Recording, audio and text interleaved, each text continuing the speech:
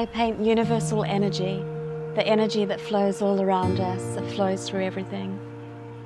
I focus on colour and light.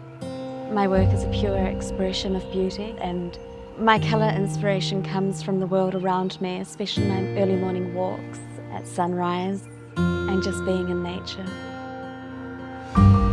I think maybe I could say it's taken my whole life of experience to create this piece of work.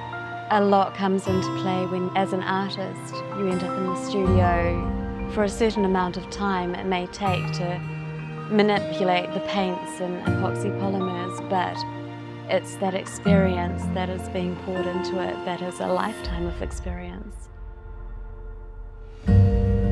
My goal is to ignite others' energy. I love it when I set off that spark in someone else and they can relate to my work or it inspires them. I think I'm living the dream I get to go and create most days. Waking up in the morning, going for a walk in nature, watching the sunrise, and then coming back and being a mum and doing normal stuff, but going into my studio and pouring out all that inspiration that I've received. It's really something else.